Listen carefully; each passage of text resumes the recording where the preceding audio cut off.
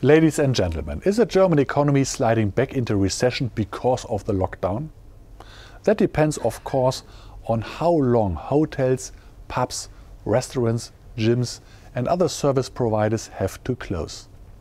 So far the lockdown has only been decided for December, but Chancellor Merkel has already said that the number of new infections per 100,000 inhabitants must fall below 50 on a weekly basis. Based on the experience of the first corona wave, this mark is unlikely to be reached before Christmas. Most of December will probably be affected by the second lockdown.